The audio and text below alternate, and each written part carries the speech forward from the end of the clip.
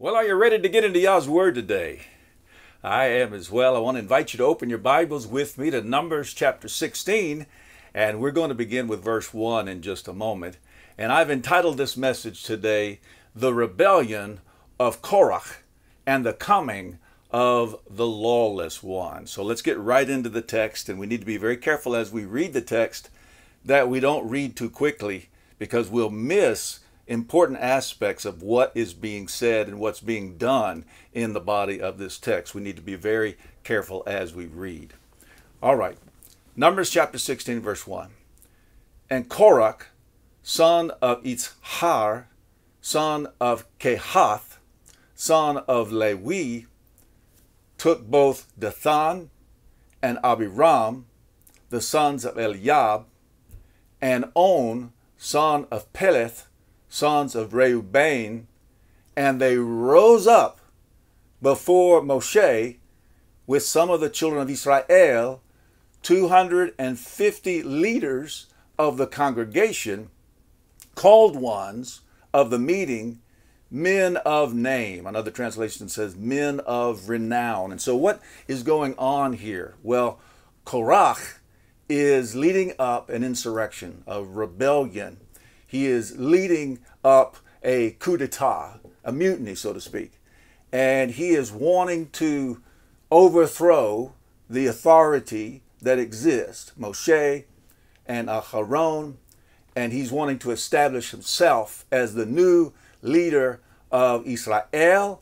And so he has leaders of the people that have gathered around him, and he has 250 men. They appear to be sons of Levi or Levi, and they are wanting to take control of the priesthood. And so as we continue reading, you'll begin to see that. It says in verse 3, and they assembled against Moshe and against Aharon and said to them, enough of you. In other words, we're done with you. We're through submitting to your leadership. We don't like the way that you are leading, and we are going to take control.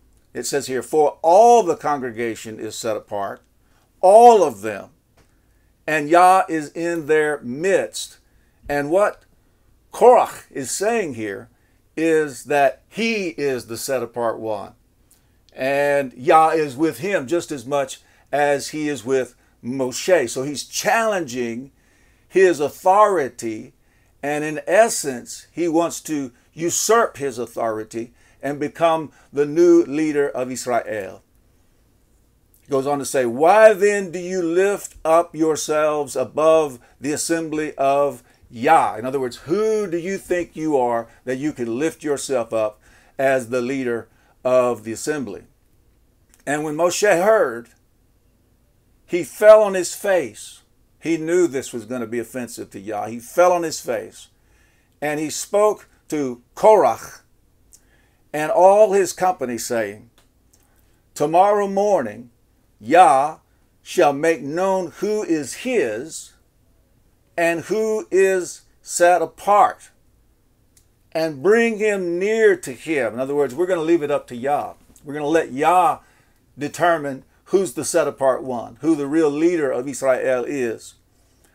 And let him bring near to him the one whom he chooses. So Yah is going to choose the set apart one. Do this, take fire holders, Qorach, and all your company, and put fire in them, and put incense in them before Yah tomorrow. And it shall be that the one whom Yah chooses is the set apart one. And then Moshe goes on to say, enough of you, sons of Lewi. In other words, who do you think you are? You're making a very horrible mistake here in what you're doing.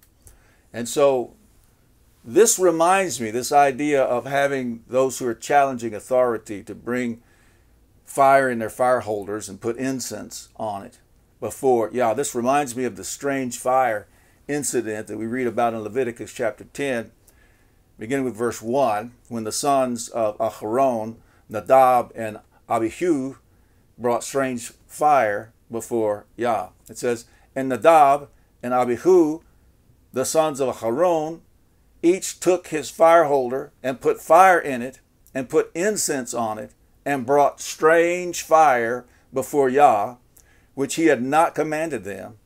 And fire came out from Yah and consumed them, and they died before Yah. So this is a very, very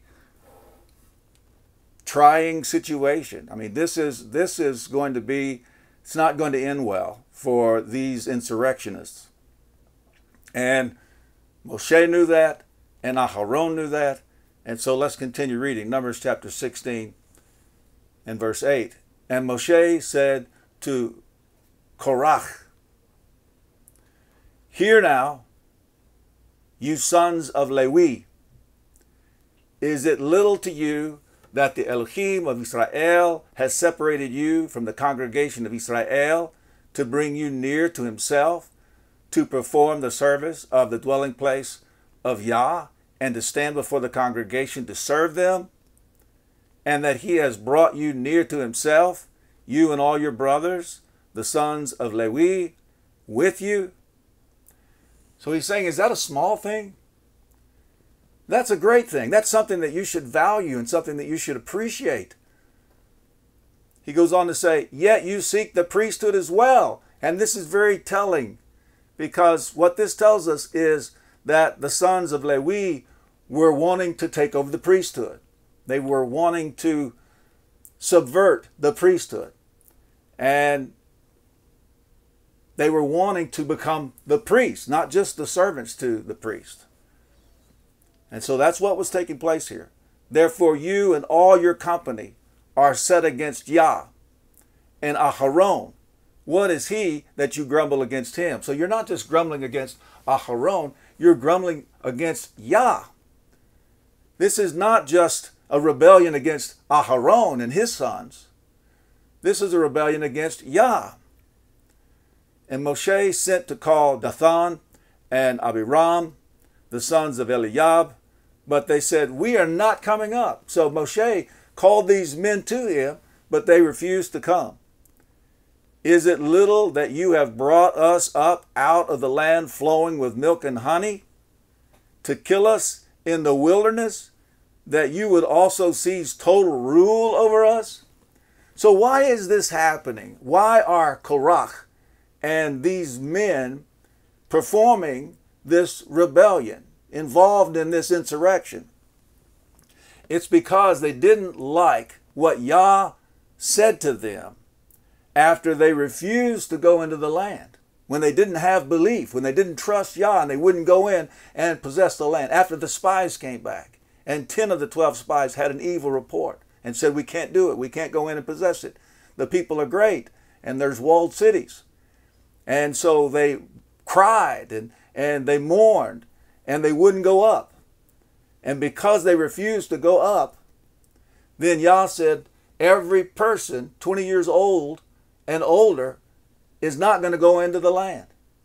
You're going to wander in this wilderness, and you're going to die in this wilderness. And they didn't like that report from Yah.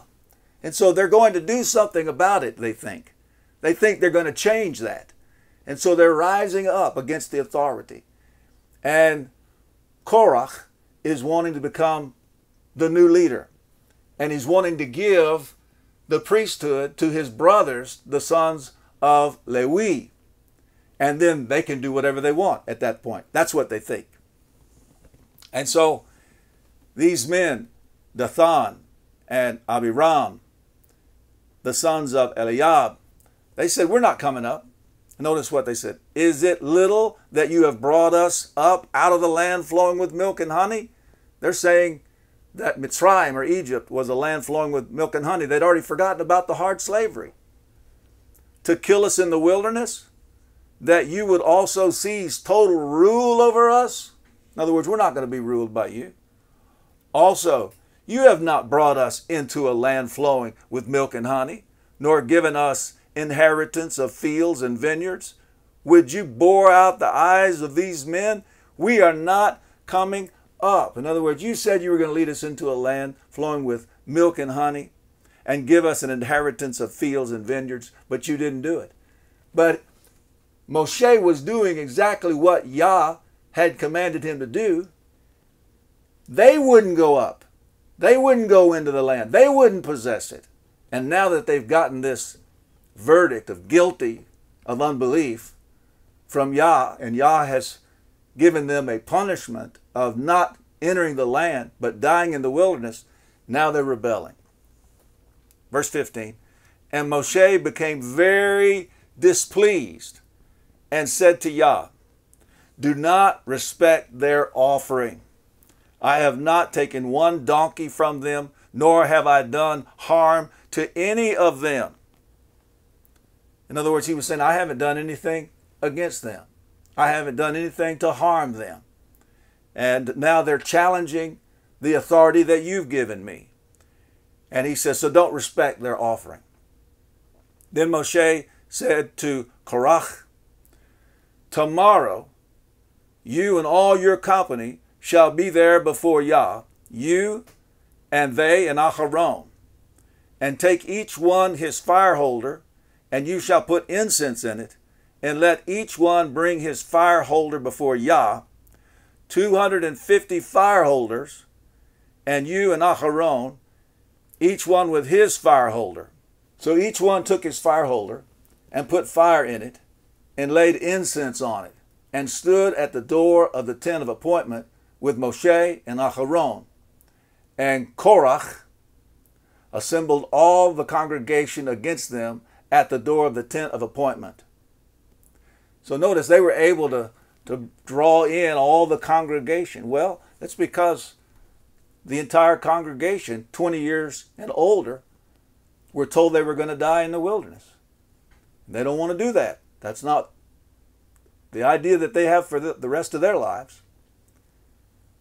Again, it says, and Korach assembled all the congregation against them at the door of the tent of appointment. Then the esteem of Yah appeared to all the congregation, and Yah spoke to Moshe and to Aharon, saying, separate yourselves from the midst of this congregation, and let me consume them in a moment.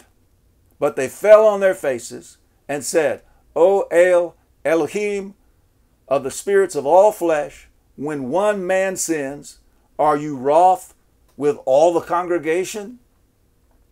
And Yah spoke to Moshe, saying, speak to the congregation, saying, move away from around the tents of Qorach, Dathan, and Abiram. So Moshe rose up and went to Dathan and Abiram, and the elders of Israel followed him, and he spoke to the congregation, saying, please turn away from the tents of these wrong men. Do not touch whatever belongs to them, lest you be consumed in all their sins. In other words, clear away, back away, get away from these men because they're about to come under judgment. Then they moved away from around the tents of Korach, Dathan, and Abiram. And Dathan and Abiram came out and stood at the door of their tents with their wives and their sons and their little children. And Moshe said, by this you know that Yah has sent me to do all these works, that they are not from my own heart. In other words, I'm not doing them of my own will. I've come to do the will of the one who sent me. Does that remind you of something that Yeshua said? I've not come to do my own will, but to do the will of the one who sent me. Yeshua is the prophet like Moshe. Moshe said the same thing. Verse 29, if these die as all men do, or if they are visited as all men are visited, then Yah has not sent me. So if something remarkable doesn't happen, if they die as all men die, or if they're visited as all men are visited, then Yah has not sent me. But if Yah creates what is unheard of, and the earth opens up its mouth and swallows them up with all that belongs to them, and they go down alive into Sheol, then you shall know that these men have scorned Yah. And it came to be, as he ended speaking all these words, that the ground under them split apart, and the earth opened its mouth and swallowed them up, and their households, and all the men with Qorach, with all their goods. So they and all those with them went down alive into Sheol, and the earth closed over them, and they perished from the midst of the assembly. Well, this is a very interesting story. We're going to continue reading it, but I want to say at this point that Yeshua is the prophet like Moshe, and Moshe points to Yeshua. And if Moshe is the sent one and the righteous one that Yah puts his seal of approval on, then we know that Yeshua, also the son of Elohim, is the sent one and the righteous one. Moshe pointing to Yeshua. Then Korach, the unrighteous one, the disobedient, the rebellious one, the lawless one, points to the anti-Messiah. And so we see here that Korach and all those following him, those men who were with him in planning this insurrection, this rebellion, Dathan and Abiram, they and their entire households were swallowed up, and they fell down into Sheol alive. And it's interesting that the anti-Messiah and the false prophet are going to be thrown into the lake of fire. And then look at verse 34. And all Israel who were round about them fled at their cry, for they said, lest the earth swallow us up. And a fire came out from Yah and consumed the 250 men who were offering incense. So Yah consumed these 250 men who were trying to take over the priesthood. He consumed them in fire. And Yah spoke to Moshe, saying, say to Eleazar, son of Aharon the priest, to pick up the fire holders out of the blaze, for they are set apart, and scatter the fire some distance away, the fire holders of these men who sinned against their own lives. Let them be made into beaten plates as a covering for the slaughter place, because they brought them before Yah, therefore they are set apart. And let them become a sign, a reminder to the children of Israel. And Eleazar, the priest, took the bronze fire holders, which those who were burned up had brought, and they were beaten out as a covering on the slaughter place, a remembrance to the children of Israel that no stranger who is not the seed of Aharon should come near to offer incense before Yah, and not be like Korach and his company, as Yah had said to him through Moshe. And so don't be like Korach and those rebellious ones who tried to take over Moshe's position of authority and the priesthood. And so these plates on the slaughter place are to be a sign to the people not to be rebellious in that regard. And then look at verse 41. But all the congregation of the children of Israel grumbled against Moshe and against Aharon on the next day, saying, you have killed the people of Yah. In other words, you've killed these men of renown, these leaders You've taken their lives, you've killed them. And it came to be when the congregation assembled against Moshe and against Aharon that they turned toward the tent of appointment, and see, the cloud covered it, and the esteem of Yah appeared. And so they are still assembling against Moshe and Aharon. And they're saying, you killed these men. And so Yah appears in the cloud over the tent of appointment. And Moshe and Aharon came before the tent of appointment. And Yah spoke to Moshe, saying, arise from amidst this congregation, and let me consume them in a moment. And they fell on their faces. So Moshe said to Aharon, take the fire holder and put fire in it from the slaughter place, and lay incense on, and go, hurry to the congregation and make atonement for them, for wrath has gone out from Yah, the plague has begun. And that reminds me of what's going to take place during the time of the tribulation, when Yah pours out his wrath on the wicked of the earth. Plagues are going to come upon the wicked of the earth. And this is a picture of those events that are going to take place in the future.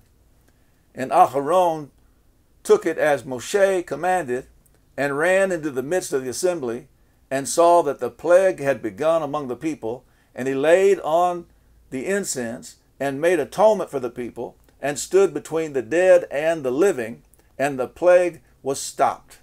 And those who died in the plague were 14,700, besides those who died on account of Qorach. Then Aharon returned to Moshe at the door of the tent of appointment, for the plague had stopped.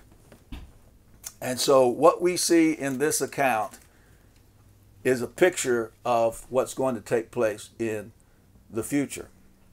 And Korach is a picture of the anti-Messiah. And the people who follow him are the wicked ones who will be judged during the time of the tribulation. And we see a correlation all throughout Scripture. We're going to see even more of that as we continue to read. So go with me over to 1 Corinthians chapter 10. We'll pick up with verse 1. And this is going to tell us that those things that happened in the Torah, things like what we just read, were written as an example for us, so we could learn from them, not to be wicked and unbelieving like they were. 1 Corinthians chapter 10, verse 1, for I do not wish you to be ignorant, brothers, this is Shaul writing, that all our fathers were under the cloud, the children of Israel were under the cloud by day and the fire by night, and all passed through the sea, and all were immersed into Moshe in the cloud and in the sea, and all ate the same spiritual food, and all drank the same spiritual drink, for they drank of that spiritual rock that followed, and the rock was Messiah. So that rock where the water gushed out in the wilderness, that pictures Messiah. However, with most of them, Elohim was not well pleased, for they were laid low in the wilderness, and these became examples for us, so that we should not lust after evil. In other words, have a desire to do evil, as those indeed lusted, and do not become idolaters, as some of them, as it has been written, the people sat down to eat and to drink and stood up to play. That's when they were worshiping that golden calf. Neither should we commit whoring or sexual immorality, as some of them did, and in one day 23,000 fell. Neither let us try Messiah, as some of them also tried, and were destroyed by serpents. Neither grumble, as some of them also grumbled, and were destroyed by the destroyer. And all these came upon them as examples, and they were written as a warning to us, on whom the ends of the ages have come. We are not to live like they did. We are not to do these things that caused their destruction. Verse 12, so that he who thinks he stands, let him take heed lest he fall. In other words, you be careful, you guard yourself, lest you fall into the same things, these wicked actions that these men took. And then verse 13 is a word of encouragement to us. No trial has overtaken you except such as is common to man, and Elohim is trustworthy, who shall not allow you to be tried beyond what you are able, but with the trial shall also make the way of escape, enabling you to bear it. In other words, we should always look for the way of escape, so we don't follow in the footsteps of these wicked men. We need to look for and recognize the way of escape that Yah has given us, so that we can walk righteously in the ways of Yah. Let's look at 2 Timothy chapter 3, starting with verse 1. And this is a word concerning the last days. It says, but know this, that in the last days hard times shall come. Another translation says, perilous times shall come. For men shall be lovers of self. When we read through this, think about Qorach and those men. Men shall be lovers of self, lovers of silver, boasters, proud, blasphemers, disobedient to parents, thankless, wrongdoers, unloving, unforgiving, slanderers, without self-control, fierce, haters of good, betrayers, reckless, puffed up, lovers of pleasure rather than lovers of Elohim, having a form of reverence but denying its power. In other words, being religious but denying the power of Elohim. And turn away from these. For among them are those who creep into households and captivate silly women, another translation says gullible women, loaded down with sins, led away by various lusts, always learning and never able to come to the knowledge of the truth. It's like they're always having a study, but they are never able to grasp the knowledge of the truth. And as Yochanan and Mamre opposed Moshe, so do these also oppose the truth. Now, Yochanan and Mamre, it said, were the Egyptian magicians who opposed Moshe in Egypt when Moshe and Aharon were there speaking to Paro, to Pharaoh, saying, let my people go, speaking for Yah, and doing signs. And then these magicians, they did false signs for a while, and then they were no longer able to do signs that appeared to be these miracles that Moshe and Aharon were doing. And so they were found out that they weren't as powerful as they were proposing that they were, as they were pretending to be. It says, and as Yochanan and Mamre opposed Moshe, so do these also oppose the truth. Talking about these wicked men that were described here in 2 Timothy chapter 3. Men of corrupt minds, found worthless concerning the belief, but they shall not go on further, for their folly shall be obvious to all, as also that of those men became. Speaking of Yochanan and Mamre. But you did closely follow my teaching, the way of life, the purpose, the belief, the patience, the love, the endurance, the persecutions, the sufferings, which came to me at Antioch and at Iconion and at Lystra what persecutions I bore. Yet out of them all the Master delivered me. And indeed all those wishing to live reverently in Messiah Yeshua shall be persecuted. But evil men like Qorach and impostors shall go on to the worse, leading astray and being led astray.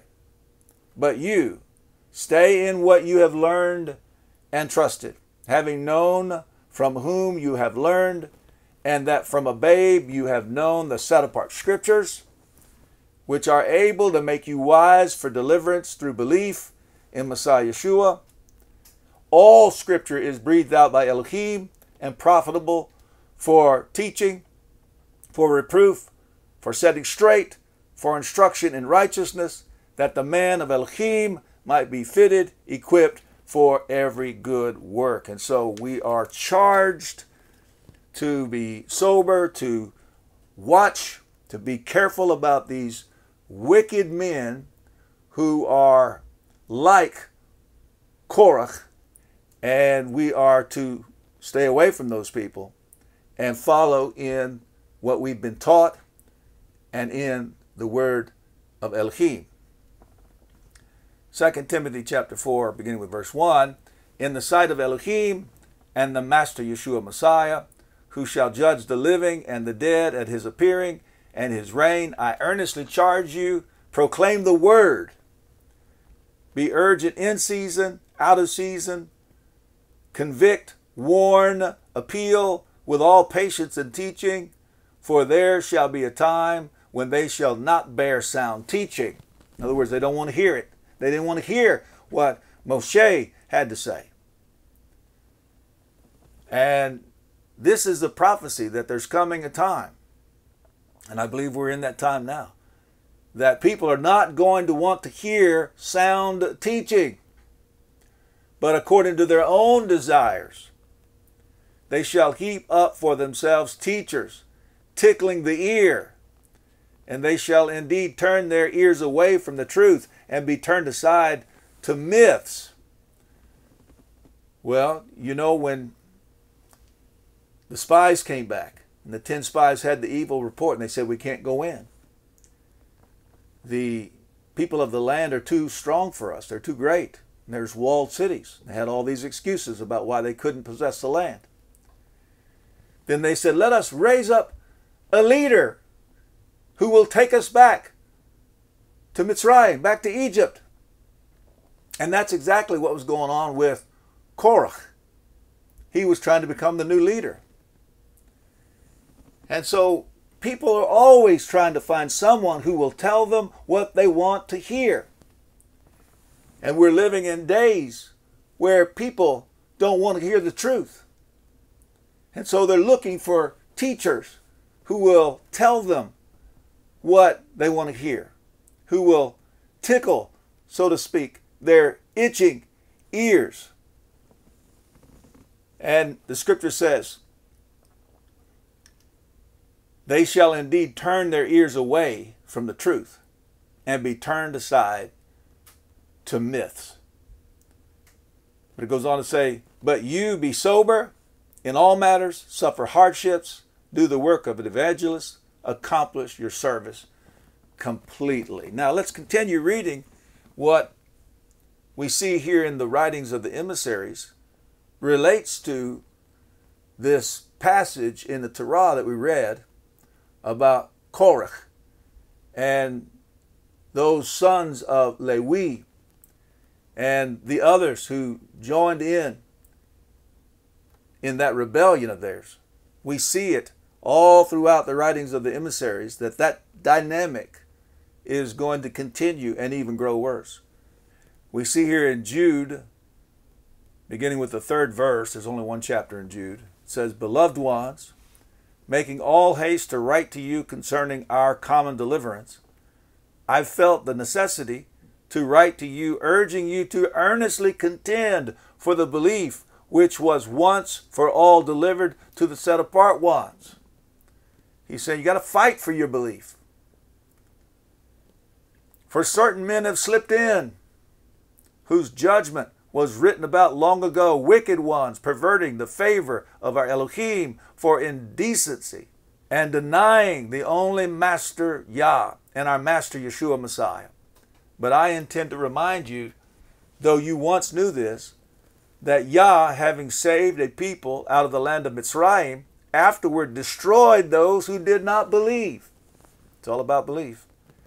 And the messengers who did not keep their own principality, but left their own dwelling, he has kept in everlasting shackles under darkness for the judgment of the great day.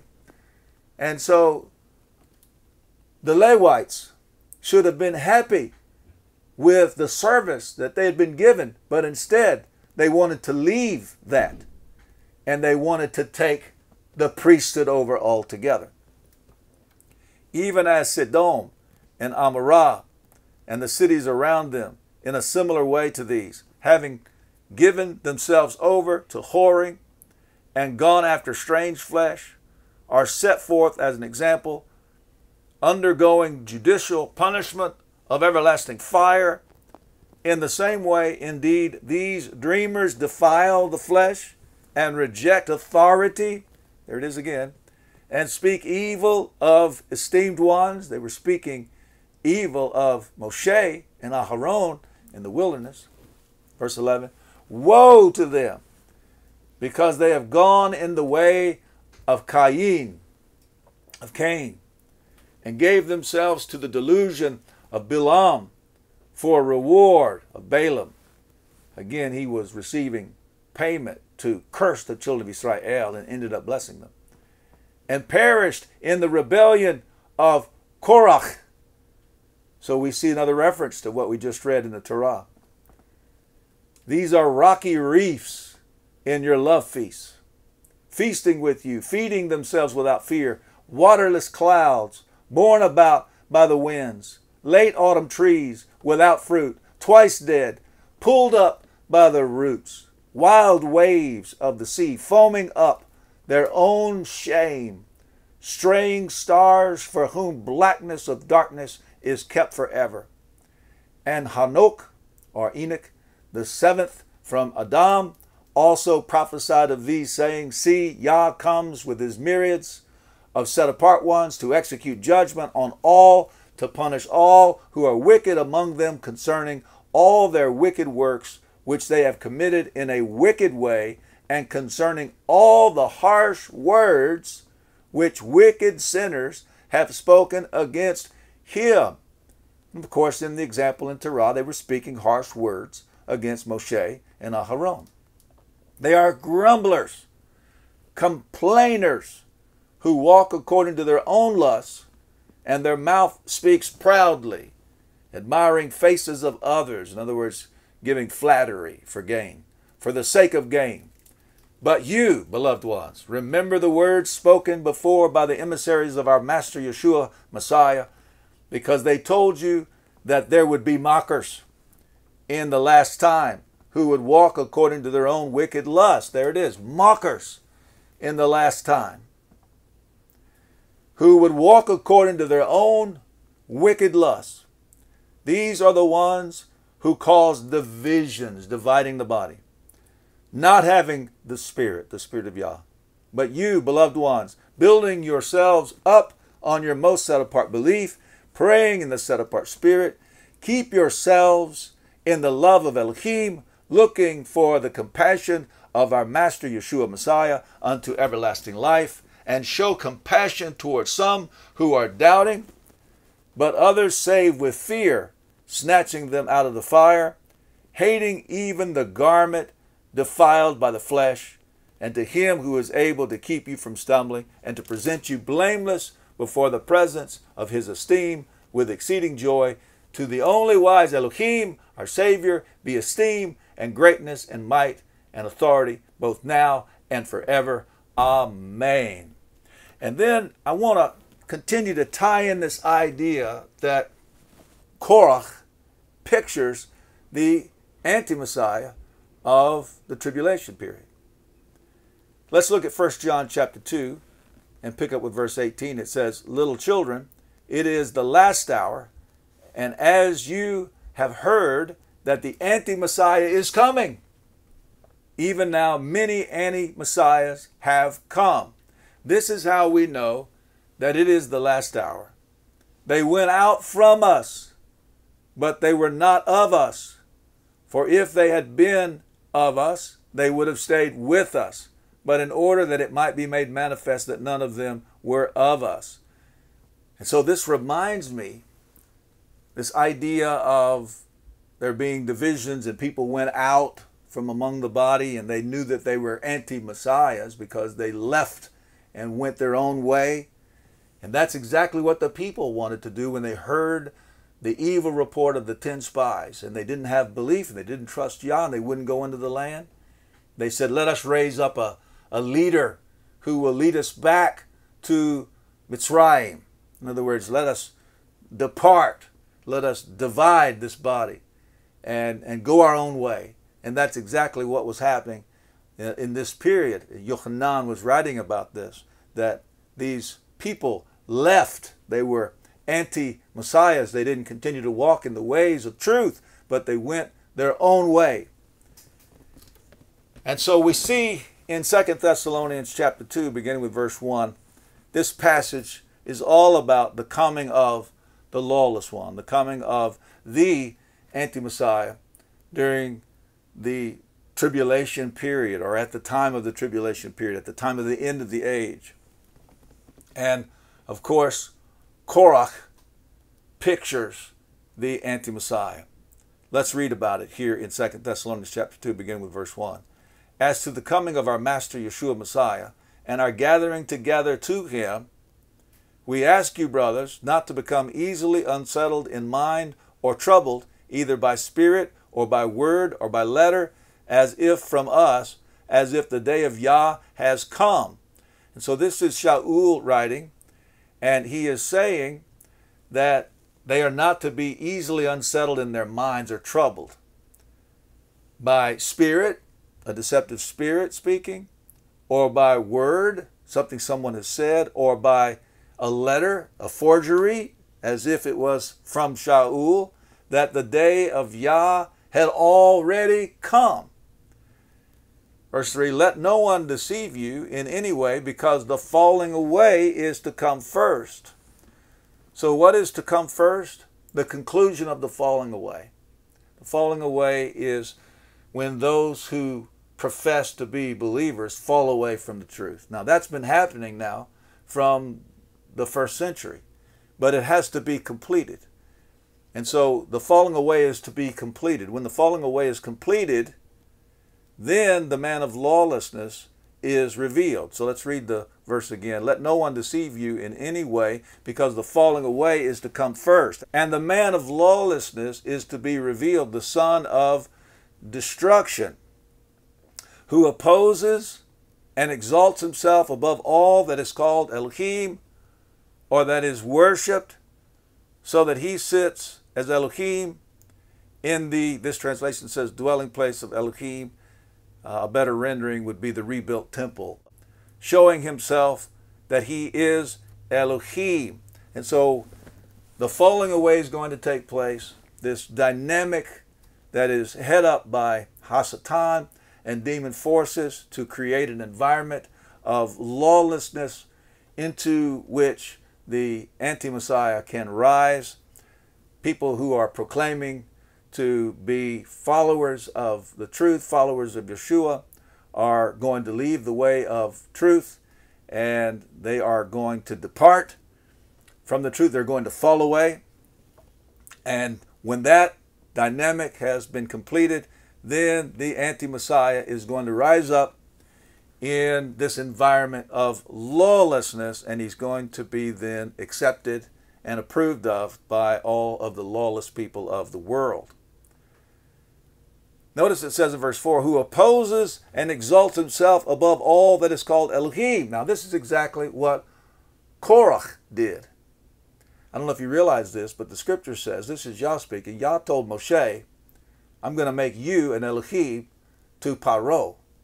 And in another place he says, I'm going to make you an Elohim to Aharon. And so when Qorach opposed Moshe, in essence, he was opposing a little e Elohim. And so we see here, this is talking about the ultimate anti-Messiah that's going to come after the falling away has been completed. And it says that he opposes and exalts himself above all that is called Elohim, or that is worshipped. Do you not remember that I told you this while I was still with you? And now you know what restrains for him to be revealed in his time. What restrains? There's a what that restrains, and there's a who restrains. Okay? The what that restrains is the falling away must come first. And then it says, for him to be revealed in his time. That's talking about the anti-Messiah. For the secret of lawlessness is already at work. It's been at work since the first century, creating that environment of lawlessness. And it will be completed sometime in the future. And then the anti-Messiah will rise up within that context of lawlessness. It says in verse 8, and then the lawless one shall be revealed. In other words, you're going to see him, whom the master shall consume with the spirit or the breath of his mouth and bring to naught with the manifestation of his coming. So there's going to be a judgment on the anti-Messiah and on the false prophet and on all of those people on the earth who follow the anti-Messiah, who take his mark, who worship the beast. All of the wicked people of the earth will be judged, and the Master Yeshua Messiah is going to return, and he's going to consume the anti-Messiah with the breath of his mouth and bring to naught the anti-Messiah with the manifestation of his coming. It says the coming of the lawless one, the disobedient one, the rebellious one, is according to the working of Satan, with all power and signs and wonders of falsehood, and with all deceit of unrighteousness in those perishing. In other words, he's going to deceive people to unrighteousness. He's going to deceive them to participate in unrighteousness, to follow his unrighteous ways. And it says those people who follow in his unrighteous ways are going to perish because they did not receive the love of the truth. That is so important. How is a person to be saved? You believe upon Yeshua. You receive the want-to heart when you submit yourself to water immersion. You have your heart circumcised. You receive the I want to obey heart. Then you receive the indwelling set-apart spirit of Yah. That's the power to be obedient. And you have a love of the truth. You love the truth. And you live in the truth. And you seek out the truth. And you walk in the truth. It says, because they did not receive the love of the truth in order for them to be saved. And for this reason, Elohim sends them a working of delusion for them to believe the falsehood. So if you don't love the truth and you love what's false and you're living in a delusion, at some point, Yah's just going to turn you over to that delusion. He's going to give you a working of delusion, and you're just going to believe the falsehood, and at that point, then there's no hope for you. You just believe what's false. Verse 12, in order that all should be judged who did not believe the truth, but have delighted in the unrighteousness. But we ought to give thanks to Elohim always for you, brothers, beloved by the Master, because Elohim from the beginning chose you to be saved in set apartness of spirit and belief in the truth, unto which he called you by our good news for the obtaining of the esteem of our Master Yeshua Messiah. So then, brothers, stand fast and hold the traditions which you were taught, whether by word or by our letter.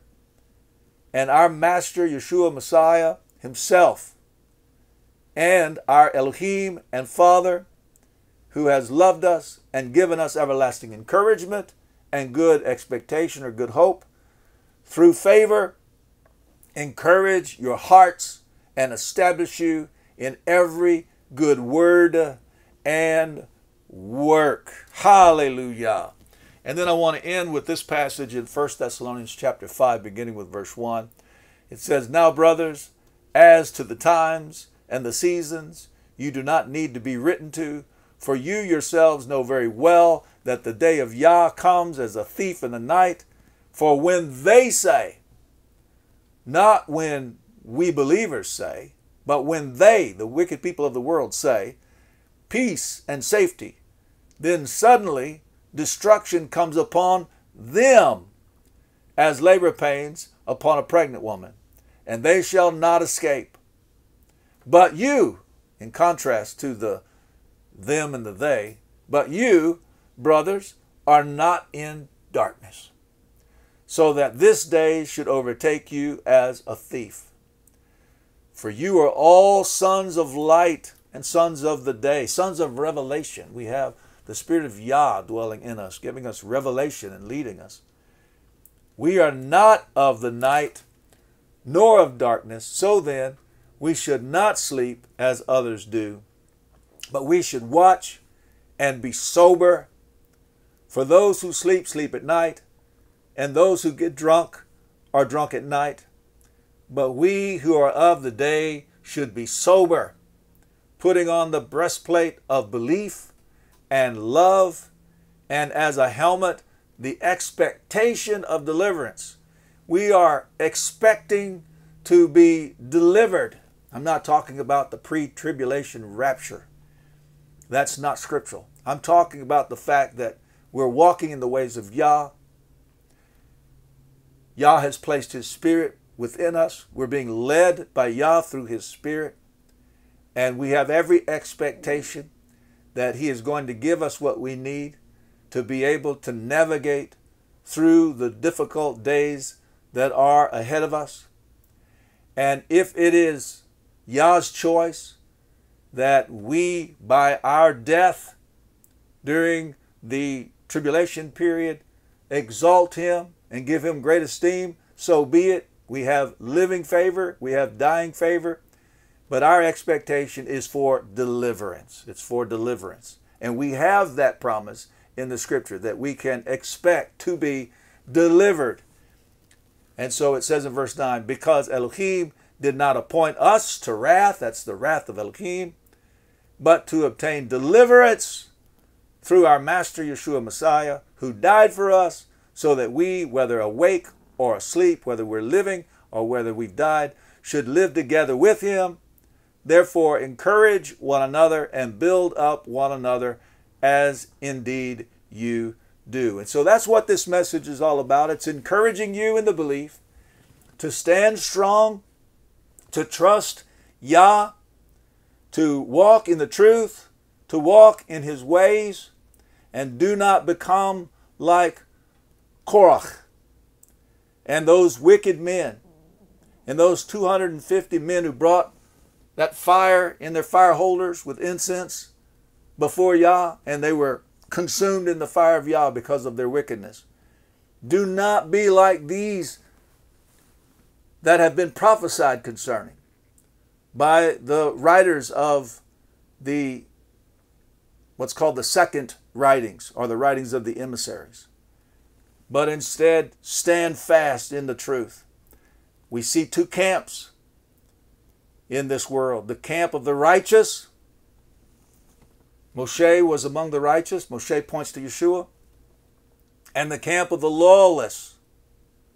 And Qorach was lawless. And he points to anti-Messiah. So I want to encourage you. There's only two camps. Which camp do you want to be in? I want to be in the camp of the righteous. I want to follow Yeshua as He has charged us to follow me. And why would I follow Him? Because He's the only one who made it to the right hand of the Father. And that's where I want to be. I want to be with the Father, and I want to dwell with Yeshua throughout the endless ages of eternity. Hallelujah.